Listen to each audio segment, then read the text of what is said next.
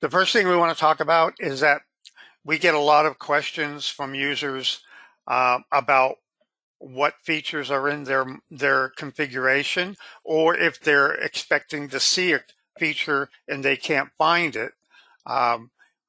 They often ask us to get an understanding of why it's not there, or what's in the next higher configuration.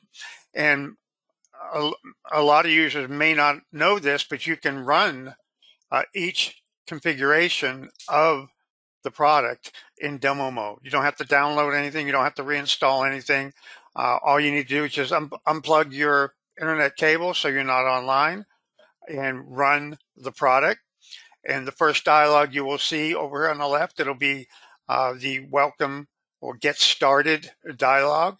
Since it couldn't activate your license because you're not online, it'll give you this option here on what you want to do in the product. So if you want to run one of the configurations in demo mode, just select the first option at the top. And obviously you have additional options to activate. You can get learning resources, etc. So you select Run CAM Demo, and you'll see this next dialog right here in the middle. And it has each of the core modules: milling, turning, art module, nesting, mesh, profile nest, and G-code editor. For the mill, there's multiple configurations. You see the little drop-down menu below it. These other modules, there are no distinguishing configurations within those modules.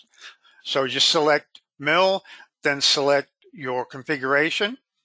And well, actually, it's the other way around. Select your configuration and then select mill, and it'll launch the product in that configuration.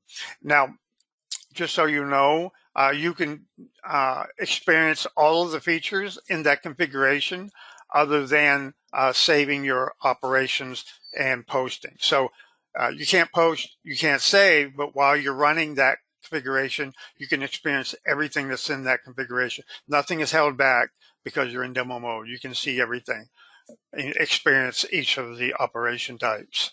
And I just want to mention also, if you want to look at each configuration, just unplug your computer from the internet, run Rhino or run our VisualCADCAM. Go ahead. You probably should also release, depending on the type of license you have, you release before you unplug the computer or from the internet, release your license, and then you can unplug it. So you're basically preventing your product from acquiring a license if it's a cloud license. If it's a node lock license, then you don't have to worry about it because you released it. So, okay. Yeah, go ahead, Don. Okay, that's all I wanted to add. I just want to make sure the viewers understood that they can run the configuration at any time.